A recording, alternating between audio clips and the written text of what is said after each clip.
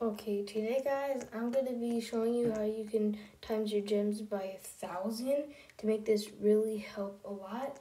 So first off, I'm going to start off with the simple things, these artifacts and these grimoires. So how these can help is artifacts is just timesing the gems. There is one for each world and there is two in one world, which is the second. Now there's becoming two for each world since they're adding these super bosses and mega bosses. So that is what is like getting more artifacts. So I have the best one and it's 35 times the gems. Then I have a Grimoire that is 15 times the gems. That is the new epic one, or the Ice Grimoire, the legendary. I'd recommend going for the new Eternal Ice Grimoire though, because that is just an epic and it's 5.9% chance, and the legendary is 0.1. So I'll go for that.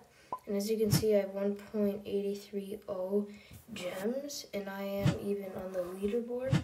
So how I got those gems is I was using my computer and just AFKing to get those gems. So that's how I did it. And the server event is right now, so 2 times the gems. And I am on the leaderboard for total gems somewhere. I know that for sure, just not sure where yet.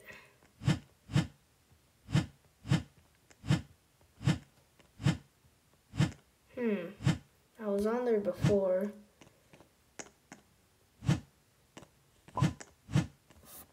I'm on the pig one. Okay, something's messed up.